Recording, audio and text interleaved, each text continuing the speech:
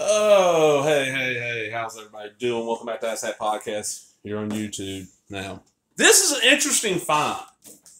Now, I saw this cover, and I see a lot of these at Walmart, usually between like $7 to $10, brand new release, horror release on DVD. They all have the same style cover.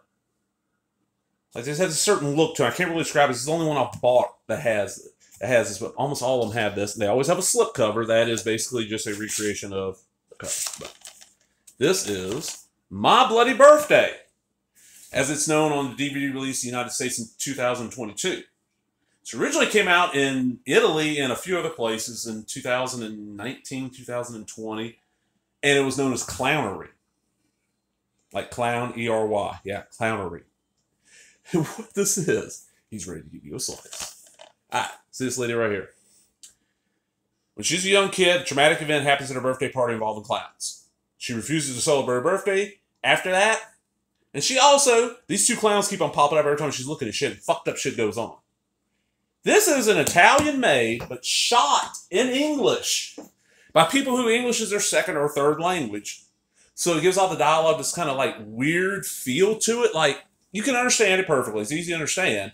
But it's like sometimes the phrasing or what syllables are being stressed, it's odd. It gives it this weird feel.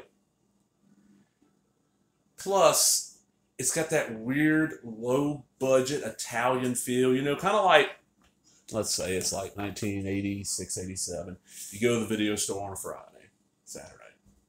You get there a little late. You don't get there at like 6 or 7. You end up getting there like 8:30. So all the Friday 13ths are checked out. All the Chainsaw Massacres are checked out. All the Halloweens, you know. All the Nightmare on Elm Streets. And all the Phantasms are gone. Ain't even a Puppet Master in there, you know. You look at the shelf and you're going, oh well.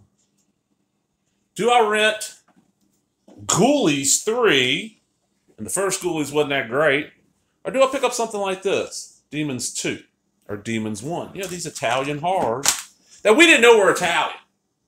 Like, once you got into it, you should really look at this is foreign, the words ain't always matching, there's just little weird quirks to it. But that's what this is. This is a modern Italian horror, shot in English, and it is gory as fuck. It's got, whoever made this either has a clown fetish, or knowing that by putting this shit in the film, the clown fetish market would buy this. And like I said, this is available at Walmart, and there's not really that much nudity. It's like weird sexual scenes with people in clown makeup, and oh. This thing, whew. And I don't really, I think even the disc is just kind of like, no. Yeah, see, it's the exact same thing on this. These are Giallo.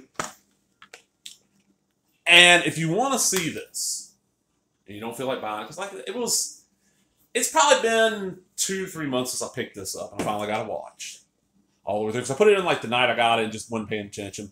Put it in again, watched it. Like I said, it's probably about $8.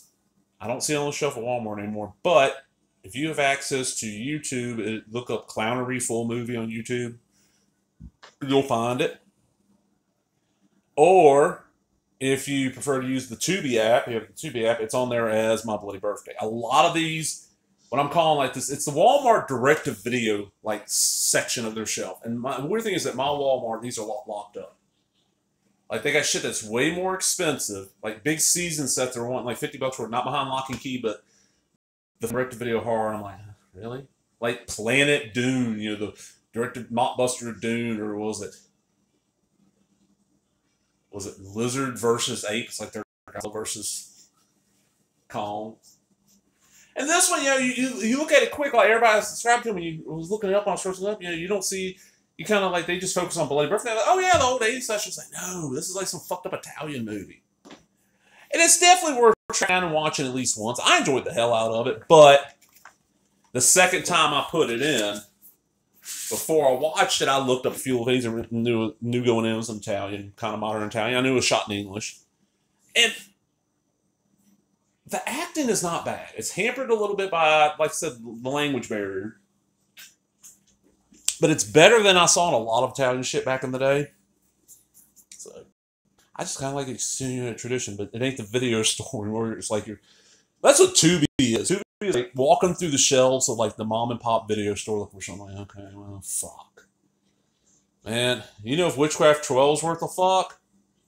No, they don't have Chainsaw 3. They got Witchcraft 12. Okay.